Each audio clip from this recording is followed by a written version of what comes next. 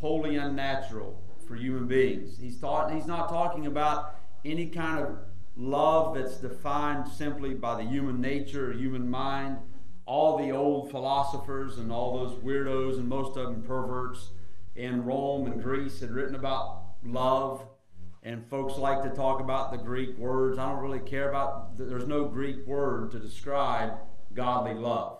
God uses a word. He gives us a word. We don't have to use, I've heard them all my life, so I know agape and phileo, and I don't have to, eros and all that stuff. I don't have to use any Greek words to define God's love. God gives us a word. In the English language, translated, the word is charity.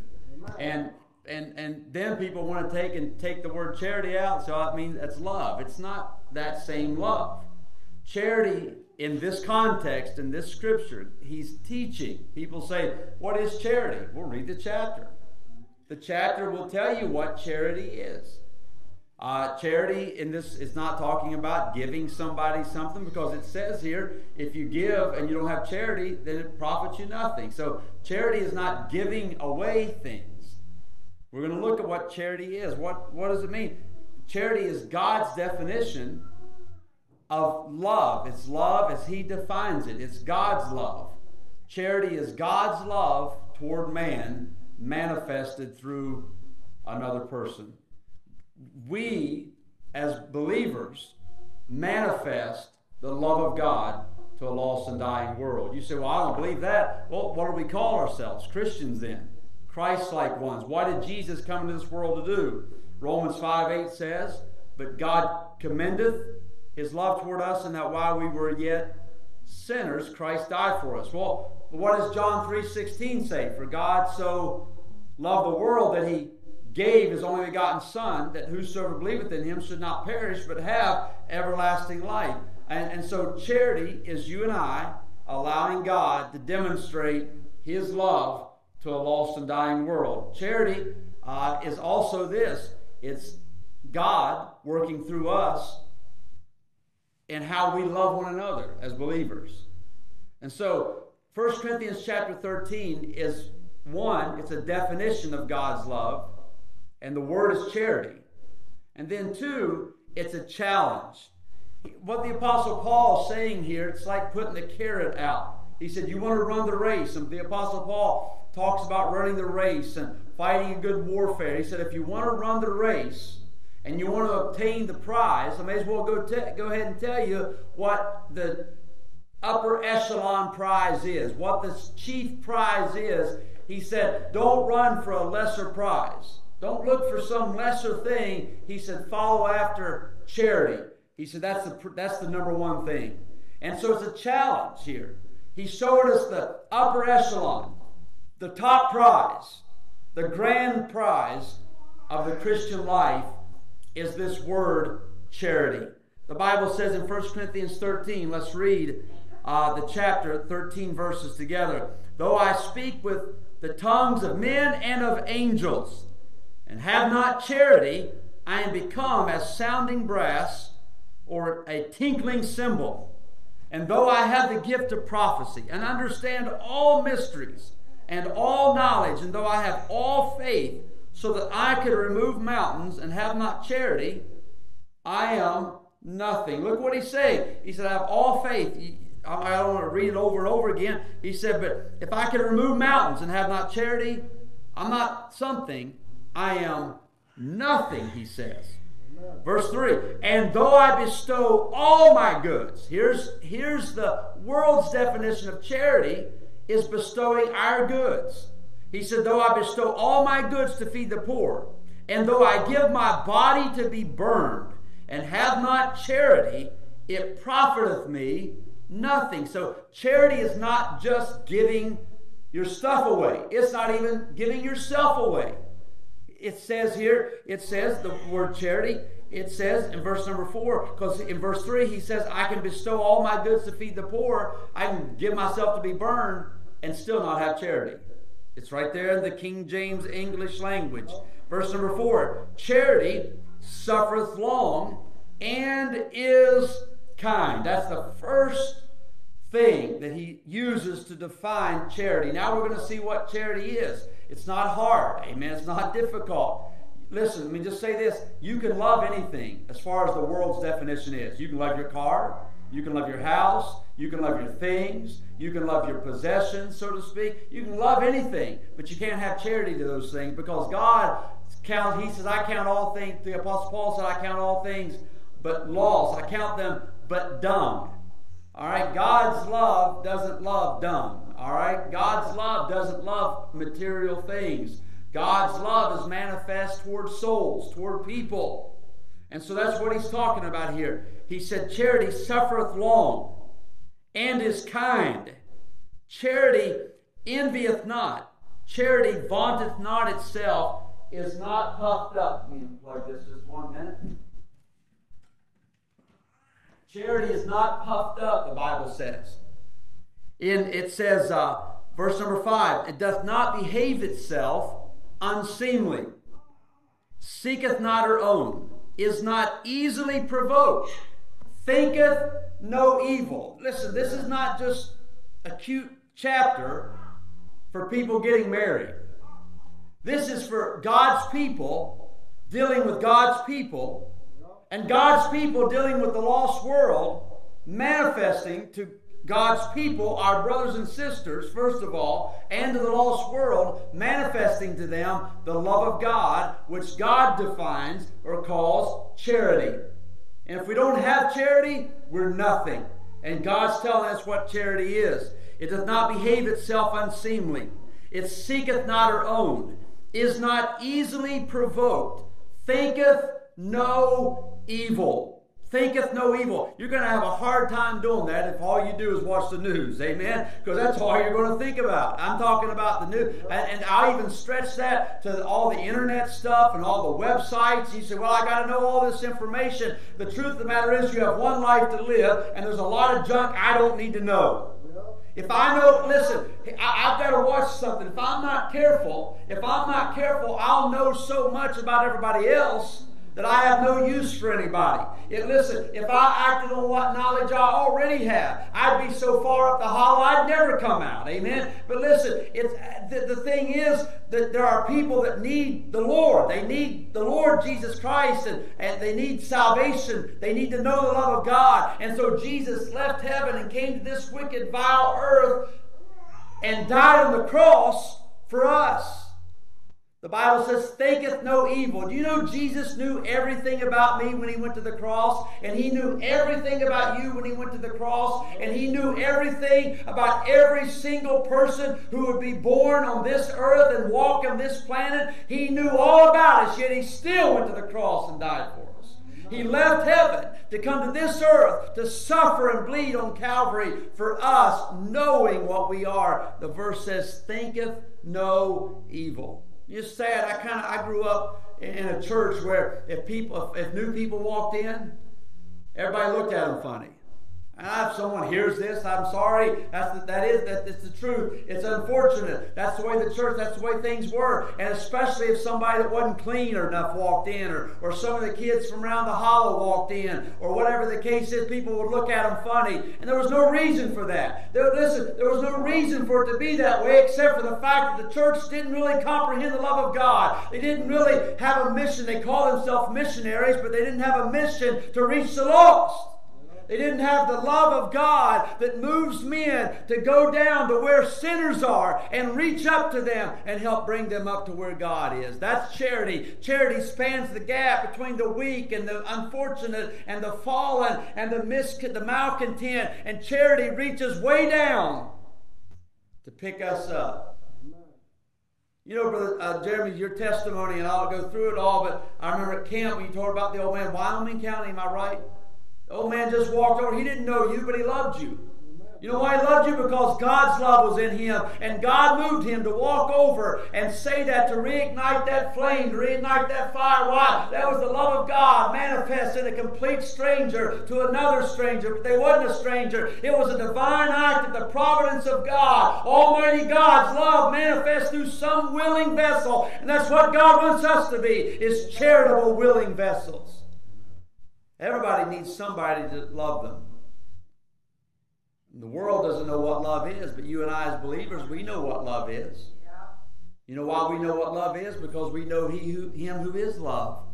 God is love. You know the world doesn't know anything about love because they've never known the love of God. Until you know God's love, you can't love anybody.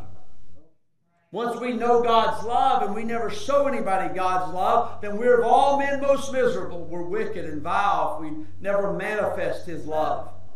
If we say only, let God's love come to me, but never let God's love go through me, then what's wrong with us? How shameful it would be for us to know the love of God and never show the love of God. Never spread the word of love of God.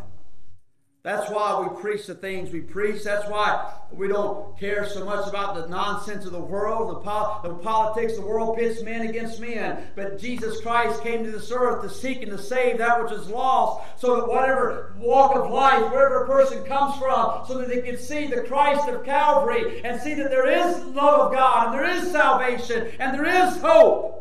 But also the cross shows that there's condemnation. You know what the cross did? It judged all men wicked. It judged all men as vile. It judged all men as filthy. The same blood, the same Savior, the same cross for all men, all nations, all races, all creeds, so that everybody has to do is look to the cross and be saved. And God puts a banner over that cross. For God so loved the world that He gave His only begotten Son, that whosoever, I can hear Brother Mullins saying the red, the rich, the poor, the black, the white, the yellow, the whatever else. He can go over that all the time, and I miss hearing him say it. Amen. I miss him. But I'm glad he practiced what he preached, and I'm glad he loved people. And that's what God needs out of us, is for us to love people. And not because of what they can do for us. Not because of what side of the tracks they come from. Not that the world needs to see the love of Christ through you and I who are His Christians. That's what we're here for. The Bible says about charity that it thinketh no evil. It's sad that we've come to a place as Christians that the first thing we do when we see someone is think evil, and then they've got to prove that they're worthy. It's the truth, and it's sad. Verse 6 says, rejoiceth not in iniquity, but rejoiceth in the truth. Beareth all things, believeth all things, hopeth all things. You sure you want the definition of charity? I don't know if I like it or not. Endureth all things. Because the Bible says if I don't have charity, I'm nothing. And this book is telling me what charity is, and it rakes me over the coals. And it rakes every one of us over the coals. Brother, none of us can stand up against the standard of true Bible definition of the word charity. But we ought to be challenged to be. You know, the Bible, when we read the Bible, we're going to the gym. Amen? And we're getting coached. And we're getting told what our flaws are. We're not there to get a pat on the back. We're there to be shown where we need to improve. And listen, through the Holy Spirit we can. It says that charity never faileth. But whether there be prophecies, they shall fall. Whether there be tongues, they shall cease. Whether there be knowledge, it shall vanish away. Verse number 9 says, For we know in part, but we prophesy in part. For we know in part, and we prophesy in part. But when He which is perfect is come, then that which is in part shall be done away. When I was a child, I spake as a child. I understood as a child. I thought as a child. But when I became a man, I put away childish things. For now we see through a glass darkly, but then face to face. Now I know in part, but then shall I know even as also I am known. And now abideth faith, hope, and charity. These three in the ring. But the greatest of these is charity. If you want to pursue after the great characteristic of Christianity, you're going to have to get in the ring and tangle with charity. You're going to have to deal with it. You're going to have to wrestle with charity. And the truth of the matter is, you're not there to overcome, but to be overcome. And to realize how far we are from what Christ would have us to be, because Christ came into this world so that this world would know what charity is. In Christ, this world knew charity, but Jesus left this world and left us here so that you and I can manifest to this world what charity is, Christianity, what the love of God is. I want you to see something tonight. Brother Jeremy preached a couple of weeks ago about the book of Ephesians. If you'll turn to chapter 4, and he made the statement there, and it's a true statement. The first portion of Ephesians is showing oneness in Christ. How that we're one in Him as the body of Christ. There's neither Jew nor Greek, but we're one in Christ. We see that as we study the book.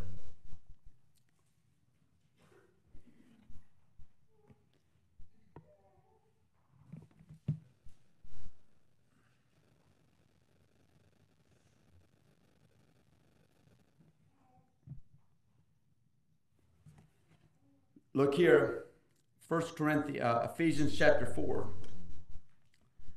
I therefore, the prisoner of the Lord, beseech you that you walk worthy of the vocation wherewith we are called, with all lowliness and meekness. What is our vocation? Is to demonstrate charity.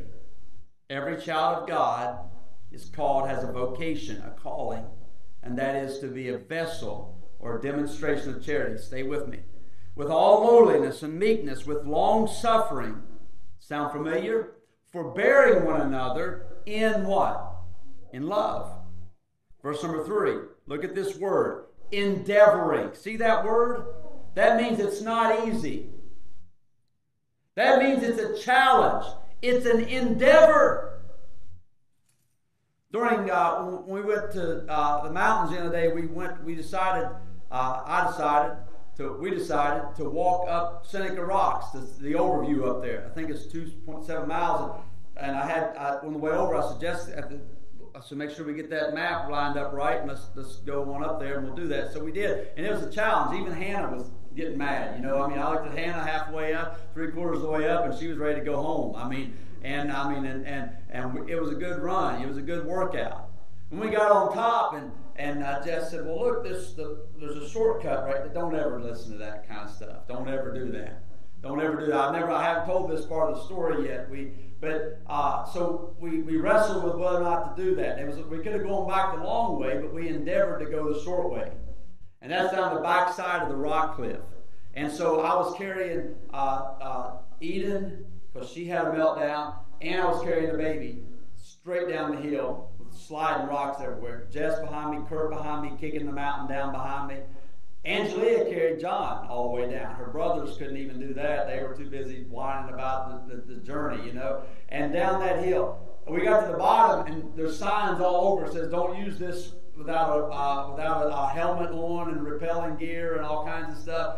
Man, we were glad to get to the bottom of the ground. I'm going to tell you what, that was an endeavor. That was a challenge.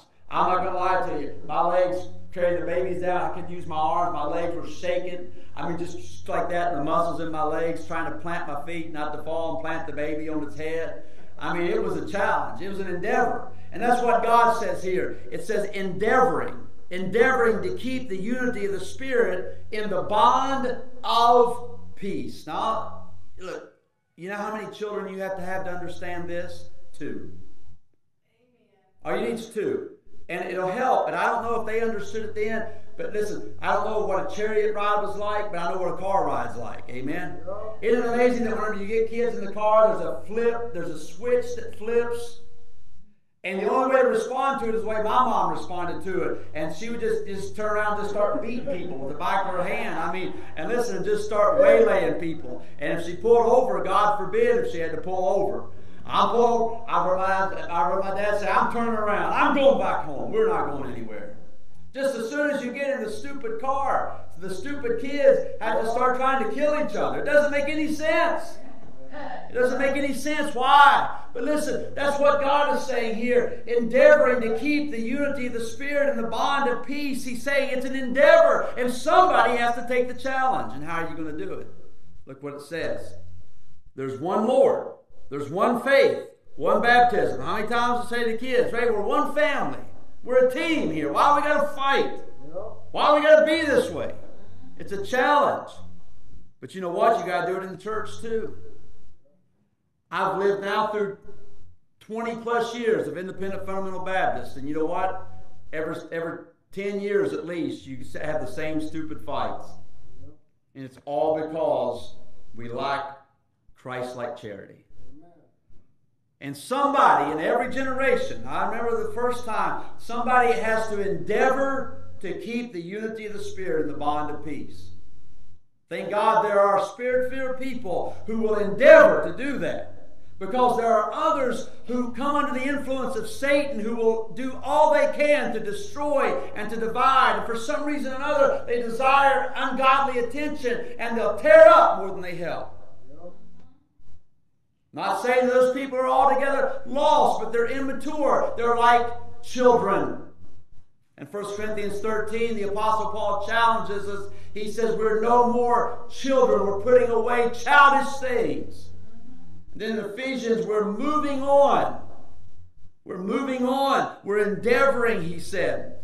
But verse 7, but unto every one of us is given grace according to the measure of the gift of Christ. Let me just say this, that the greatest grace that God gives is charity. You say, how can I have charity? Well, you can't earn it. You can't obtain it. It's a gift. But you have to receive it. And every single day we need to say, God, I need grace. God, give me grace to deal with this situation, to behave right, to behave as you would have me to behave. God, give us grace. Charity. Look what it says. But unto every one of us is given grace according to the measure of the gift of Christ. Wherefore he saith, when he ascended up on high, he led captivity captive and gave gifts unto men. Read with me. He that descended is the same also that ascended up far above all heavens, that he might fill all things. That means us. That means talking about the filling of the Holy Spirit. How do you know if you're filled with the Spirit? And he gave some apostles, and some prophets, and some evangelists, and some pastors and teachers. Why? For the perfecting of the saints, for the work of the ministry, for the what? The edifying of the body of Christ. Why do we not want our children to fight and carry on? Because it doesn't edify anybody. Why do we try to, in our marriages, why do we try to encourage each other? Well, you know what, you're just like, don't do that. Don't even, when you start that nonsense. Edify one another. Encourage. Why? That's what the Lord said for us to do here. Look what he said. Verse 13. Till we all come in the unity of the faith. That's a Bible word, not my word. I didn't create the word unity. Not unity with unbelievers of different faiths, but unities in the faith. I'm not concerned tonight with Christians linking up with unbelievers. That shouldn't happen. We're not to be unequally. I'm concerned, though, with the opposite, is that Christians can't have unity among one another. And that's sad. He said, and the knowledge of the Son of God unto a perfect man. When I was a child, I spake as a child. You know what a child is? He's immature. But now we're talking about becoming a mature, perfect man. Unto the measure of the stature of the fullness of Christ, being the image of Christ, the goal of Christianity. That we henceforth be no more children tossed to and fro and carried about with every wind of doctrine by the sleight of men and cunning craftiness whereby they lie in wait to deceive. But speaking what? The truth in love may grow up into him in all things, which is the head, even Christ. Now, understand this, that when the Bible says speak the truth in love, that doesn't mean that if we say everything in a loving, caring way, no one will ever get offended. Because you can speak the truth in love and people still get angry. It's just the truth. Amen? People don't get mad most of the time at how we say it. They get mad at what we say. And they use how we say it as an excuse to disregard what we say. The Bible says here, it goes on. Verse number 16. You'll see why we're reading this chapter in a minute. from whom the whole body fitly joined together and compacted by that which every joint supplieth, according to the effectual working in the measure of every part, maketh increase of the body unto the edifying of itself in love. Meaning this, that we build up the body of Christ. When we build up one another, when we edify one another, we build up the body of Christ. When we have unity, we build up the body of Christ. When we demonstrate charity, we build up the body of Christ. But when we don't do those things, the opposite of edify is tear down. In this day and time, the greatest need of the world in the year 2020 is the body of Christ to demonstrate Christ-like charity to each other, to one another, and to the lost. As this world grows further and further in sin, hatred, wickedness, evil, division, strife will increase. The only way this world, as it gets darker and darker and further from Calvary, the only way this world will see the truth of God's love and heavenly charity is if they see it up through us afresh. As fresh as the essence of the cross. You know how they'll see that? Is if we walk with God and we live daily under the banner, under the shadow of the cross of Jesus Christ. Unless the love that compelled Christ to Calvary is manifest in us, then the world will not see that love. We're to speak the truth. We're to go and to win folks and to witness to them. But here's the problem. If we don't demonstrate love one to another, then when we go out to demonstrate love to the world, you know what we are? We're hypocrites, and the world will see that. If we can't love the body of Christ and love one another, preacher, we don't have that problem here. Right, we don't. We don't have an issue here. I'm not preaching to fix something here. I'm preaching, one, I rejoice in the fact that we do have a godly church here that edifies folks and builds up people. But I want you to understand how important that is. Amen. And it's not just so we can love one another, but it's so that the world can see the love of God. Folks need to be around this. They need to see this. Our loved ones, they need to hear the truth of the gospel. They need to realize there's a hell. They need to hear the gospel and come to the house of God and grow. Instead of all the other nonsense, we need to be getting people to Christ. We need to be getting people under the influence of a good, godly church. That ought to be our burden. That ought to be our desire. To get people to Christ, to get people to Calvary, to show them the gospel, to get them in the church house, to get them under the preaching of the Word of God. Nothing has changed in 2020. Oh, I know there's a lot of avenues, and boy, I like to preach about them. And there's a lot of things I could talk about. And it's an election year, and we can entangle ourselves in a lot of things. But nothing has changed since Christ went to Calvary. The world still needs to hear about the love of God. And they need to see it. And they see it in us. I'll explain that to you if you'll stay with me. He said this in verse number 17. This I say therefore and testify in the Lord, Ephesians chapter 4 verse 17, that ye henceforth walk not as other Gentiles walk in the vanity of their mind, having the understanding darkened, being alienated from the life of God through the ignorance that is in them because of the blindness of their heart, who being past feeling have given themselves over unto lasciviousness to work all uncleanness with greediness. But notice this, ye have not so learned Christ.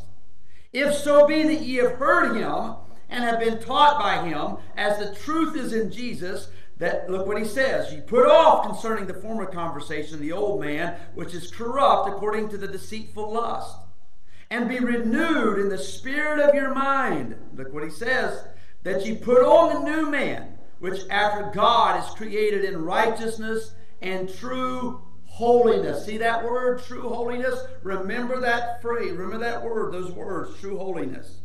Wherefore, putting away lying, speak every man truth with his neighbor, for we are members, here we go, one of another. You know the greatest lie you can tell is the lie to yourself. If you lie to yourself, you're in bad shape. But you know what? God said we're members one of another. If we lie to each other, we're lying to ourselves. Look what he said.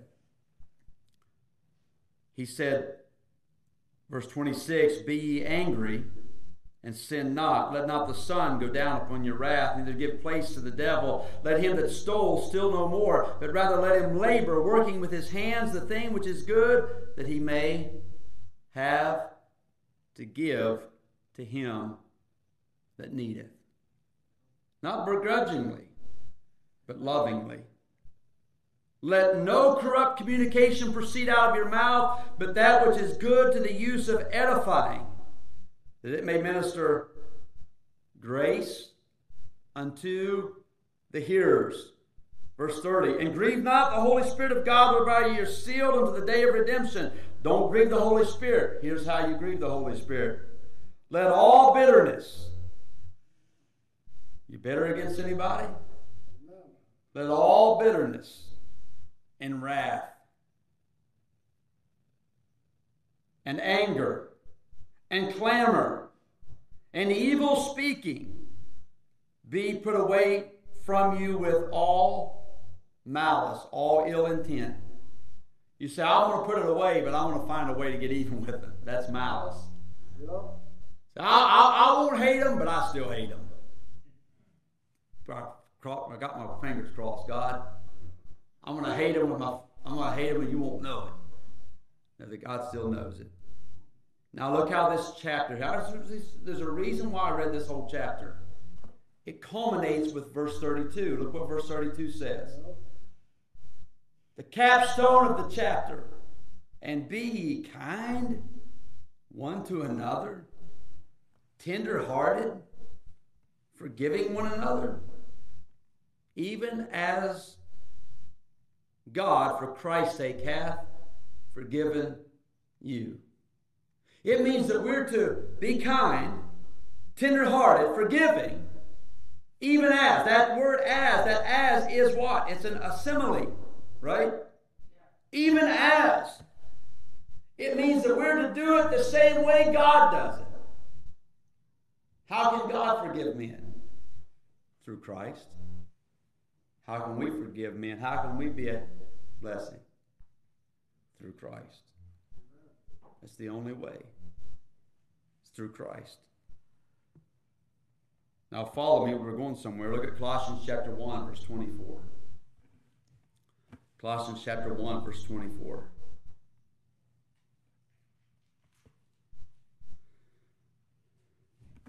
Colossians 1:24 says, who now rejoice in my suffering for you, to fill up that which is behind the afflictions of Christ in my flesh, for his body's sake, which is the what?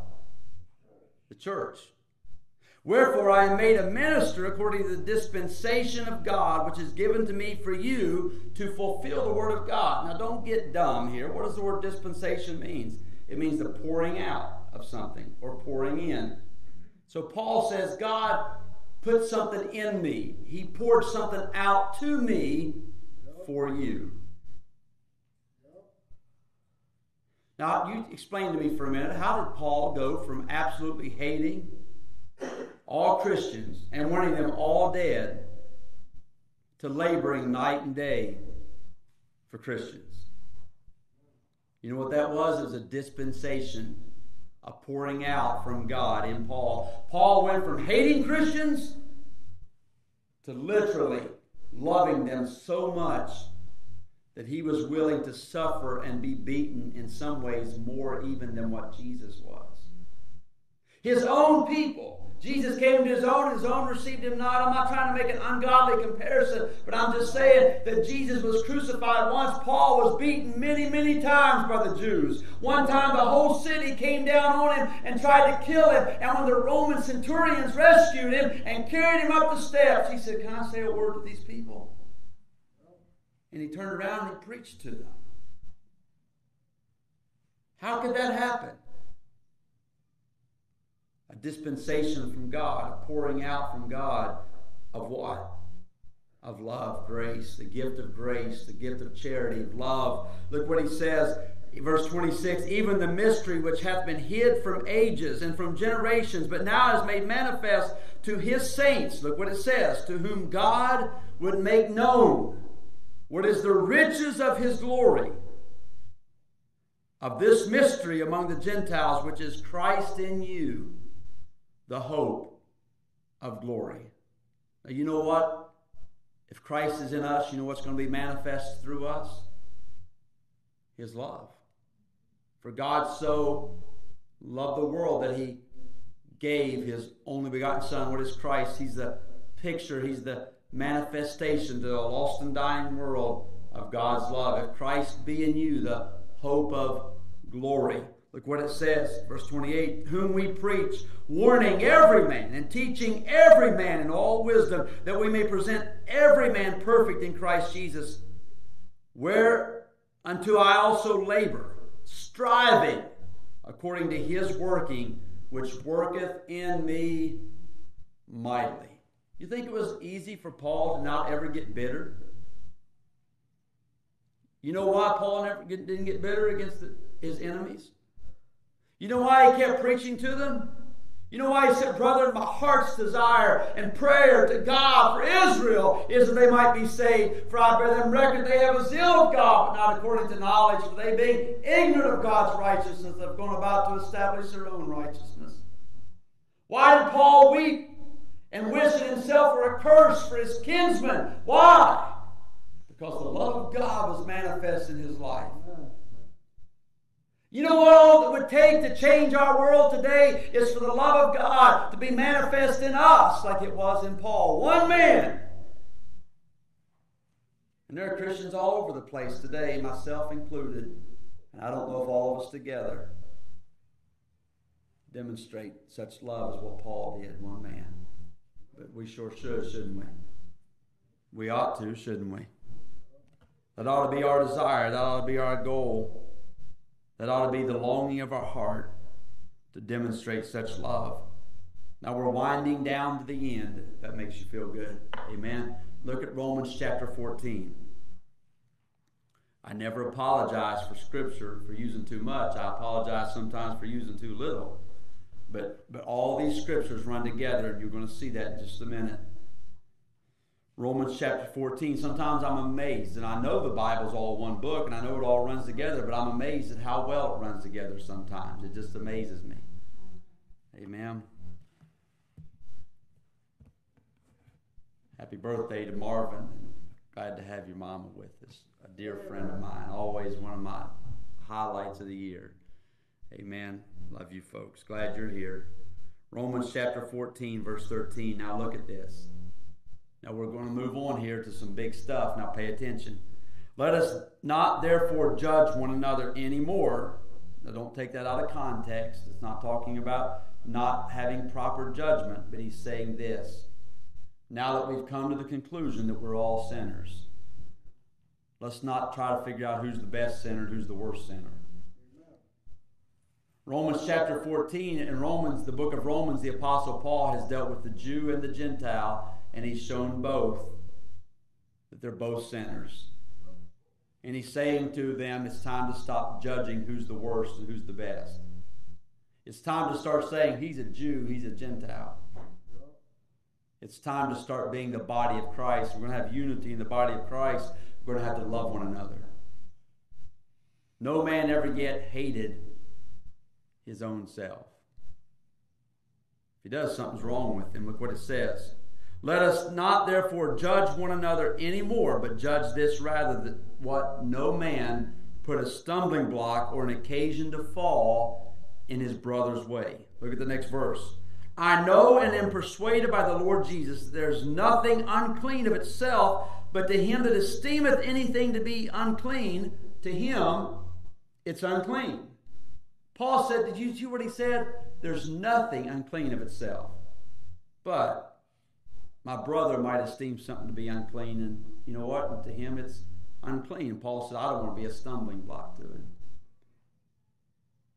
But if thy brother be grieved with thy meat, now walkest thou not, what's the word? Charitably. He said, if your brother is grieved by your course of action and your liberty, then you're not walking charitably toward him. Look what he says.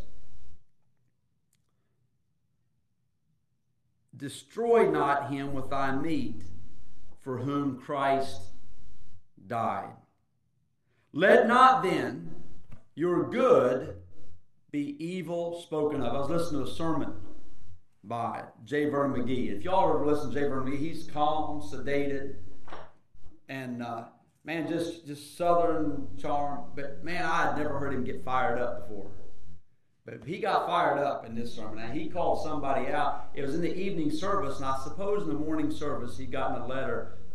An unsaved couple had visited the church, and their daughter was there, and she was not dressed as she should have been. And on the way out to the car, one of the attendees of the church, an older man, just berated the girl, just jumped all over, just called her names, jumped all over. They wrote J. Vernon McGee a note about it.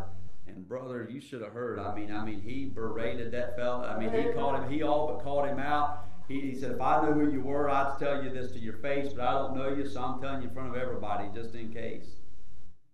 And he went on to preach for 10 or 15 minutes. And at that time in this sermon, he's talking about our nation back in the 60s and under Kennedy as a president. He's talking about rebellion in the street and revolting blood being shed. He said in that sermon, he said, 15 years ago, I said that blood would flow in the streets of America. That was in 1955, probably. He said a couple came to me during the service and rebuked me and said, that's hyperbole. That'll never happen. He said, the only problem that I have with my statement is I didn't affirm it strong enough. He said, I kind of took their rebuke and kind of backed up a little bit. That was in the 1960s. He was talking about the National Guard being called up to help the police in certain areas because of the revolts. We forget this stuff. But in that sermon, he said, the only hope for this nation is the love of God manifest in the believers, in God's people. It's still the only hope. It's still the only hope. I know we're stirred up, and I know we want to follow after, and we think we can do this and that, and we think that we can jump on this wagon or that wagon, but the only thing that's going to reach this world is the love of Christ manifest in His people and you and I. That's it. And if we don't get our hearts right again, as the church at Ephesus did everything right, but they left their first love. And I think maybe that verse relates to what we're talking about tonight. We're more interested in dotting our I's and crossing our T's and calling out this group and calling out that group and judging this group and judging that group. And I'm not against, there are some things that need to be judged, but I'm just saying we've forgotten the great thing. We've forgotten to judge ourselves and see if we're behaving right as members of the body of Christ. Let me continue the verse. For the kingdom of God, verse 17, is not meat and drink, but righteousness and peace and joy in the Holy Ghost. For he that in these things serveth Christ is acceptable to God and approved of men. Let us therefore follow after the things which make for peace, and things wherewith one may edify another. For meat destroy not the work of God. All things indeed are pure, but it is evil for that man who eateth with offense. Turn to one other place. Turn to Hebrews. Chapter number 12. All the Scripture runs together. I just want you to see all the Scripture tonight. And it's just now 8 o'clock, so we're doing well. Hebrews 12:3 says, For consider him that endured such contradiction of sinners against himself, lest ye be wearied and faint in your minds. That ought to help us, preachers especially. Boy, I can't believe somebody put a thumbs down on my sermon. I saw one this week, and boy, I felt like someone punched me. I wanted to go find out who it was. That's your flesh, dummy. It doesn't mean anything. It doesn't mean a thing. Don't be caught up with stupidity like that. It don't matter. You listen. The world's not going to like our message. The world's not going to like everything we say, but we love. Listen, they beat Paul. And he still loved them. They hung Jesus on the cross. And he said, Father, forgive them, for they know not what they do. They took stones and stoned Stephen. And Stephen said, Lord, lay not this to their charge. We don't even know what Christianity is anymore. Look what he said. You have not yet resisted unto blood, striving against sin. Now verse 5. And ye have forgotten the exhortation which speaketh unto you as unto children. My son, despise not thou the chastening of the Lord, nor faint when thou art rebuked of him. For whom the Lord loveth, he chasteneth, and scourgeth every son whom he receiveth. If ye endure chastening, God dealeth with you as with sons. For what son is he whom the Father chasteneth not? But if ye be without chastisement, whereof all are partakers, then are ye bastards and not sons. Furthermore, we have had fathers of our flesh which corrected us, and we gave them reverence. Shall we not much rather be in subjection unto the Father of spirits and live? For they verily for a few days chastened us after their own pleasure, but he for our profit, that we might be partakers of his what? Holiness. What did we say about holiness? Remember that word earlier about holiness? Well, I'll follow this. Now no chastening for the present seemeth to be joyous. Why does the Lord chasten us? But grievous. Nevertheless, afterward it yieldeth. Here's what chastening results in. The peaceable fruit of righteousness unto them which are exercised thereby. Wherefore, now notice this, verse 12. Here's the result of chastening. Wherefore, lift up the hands which hang down, and the feeble knees. We're going to have a desire to lift the fallen, to encourage the feeble. Someone that's feeble, they can't run as fast, and they're weak, and they're not growing. Listen, one of the first things that you'll see when a church is going downhill is a pharisaical attitude toward the feeble. Oh, we don't want that kind around here. But the truth of the matter is, we all want that kind so that we can love them and preach to them and pray for them and encourage them, and God give them strength through us as we edify and build them up. You know, I feel bad when I look around and I don't see as many feeble people as I'd like to see. I like to see feeble saints. You say, I'm not talking about physically. I'm not talking about mentally. I know we got those same bases covered. I'm talking about spiritually feeble. So, boy, we want to have a holy, righteous church. So you better have some feeble people in there. Amen? If you don't have them, you go find them. And bring them to the house of God. And love them and encourage them and strengthen them. Amen. I love to be in a service and have me about a handful of good feeble folks. Amen. It'll help your preaching more than anything else. They that are whole have no need of a physician. Amen. You want folks there to say, boy, I need this. I need that. I need that. I need to hear that. That helps me. I worry about those folks that sit back there and wait to tell me how much Bible they know. They can just stay home and study it. Matter of fact, they'll tell you that and then do it. Amen? Look what the Bible says. Look at this. Wherefore lift up the hands which hang down and the feeble knees, and make straight paths. Look at this. Make straight paths for your feet, lest that which is lame be turned out of the way, but let it rather be healed. Meaning this, keep it simple, make a straight path. Why? So that you can help the lame to be healed. Verse 14, follow peace with all men, and what? Holiness. Where does holiness? Look what the next verse, the clause says. Without which no man shall see the Lord. Now here's a verse a lot of folks stumble over. Say, boy, you're not going to get to heaven without holiness. Doesn't say that. Doesn't say that. Follow holiness, without which no man shall see the Lord. What are people supposed to see in us? They're supposed to see the Lord. What is holiness? The manifestation of holiness, the height of holiness, is the word charity, is godly love. Christ-like love manifest in us. The Bible says, mark the perfect man. You know how you mark the perfect man? He's able to do something. He's able to bridle his tongue.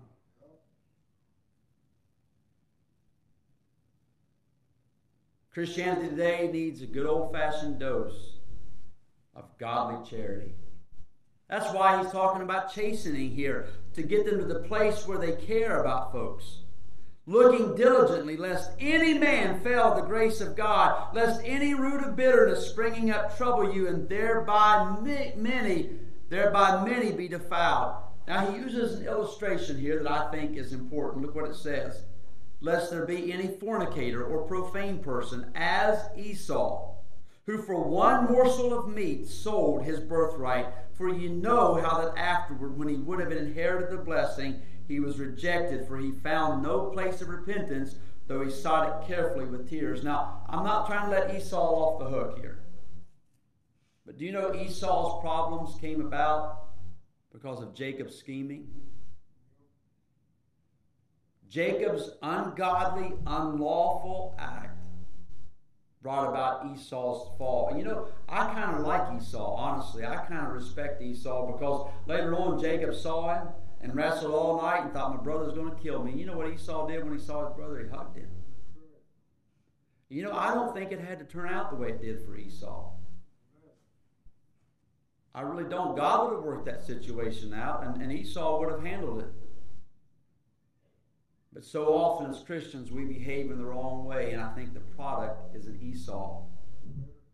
Bitterness, someone who turns away. How many bitter people have I heard reject the Word of God and never get saved?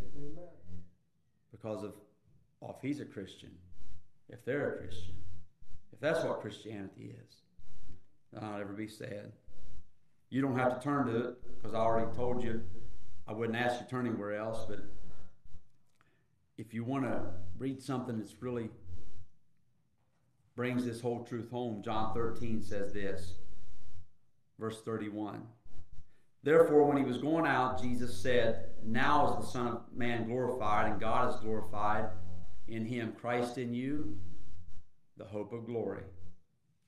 For if God be glorified in him, God shall also glorify him in himself, and shall straightway glorify him. Little children, yet a little while I am with you.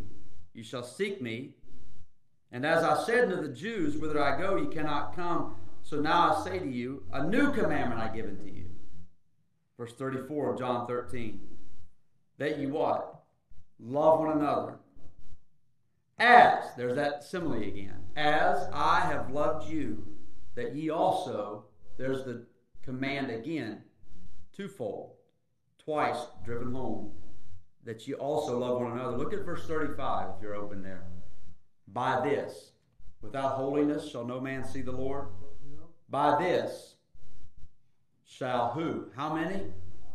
All men know that you're my disciples, if you have love one to another. Now I ask anyone anywhere to argue with that context of Scripture, and there is no argument against it.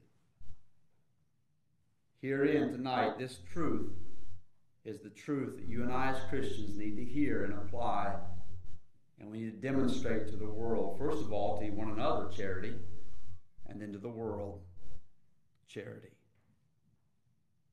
You know, people ought to want to come to church because when they get to church, they feel and they are aware of the love of God. They ought to sense it in the parking lot. They ought to know it. They ought to sense it when they walk in the doors. And if we fail in that area, we ought to go to people and say, look, I was wrong. I was wrong. I'm weak. I'm faulty. Help me. There ought to be no division in the body of Christ. You know what? And if the results of that, the fruit of that is that we are able to demonstrate to others and see others, you know what? We edify, we build up the body of Christ. And that's how we build up the body of Christ. We demonstrate God's love to one another, and we demonstrate the love of Christ, the love of Calvary to a lost and dying world. Amen? Dear Heavenly Father, thank you tonight for your word. Thank you, dear Lord God, for the truth of it. Lord, I pray you'd help us tonight, Lord, to take to heart this message, God. And it's not really that hard, Lord. It's not something we try to produce, Lord. It's there. The love of God is available. It's a grace, a gift of grace. God, it's not something that humanly we can generate, not something that we can produce. Lord, we just, I believe, need to make room for it. Get the other stuff out, Lord, the worldly stuff out. Lord, get all that out and just make room, dear God, for your dispensation of grace and love into our lives. God, help us to do that through your Holy Spirit, through your word. In Jesus' name we pray.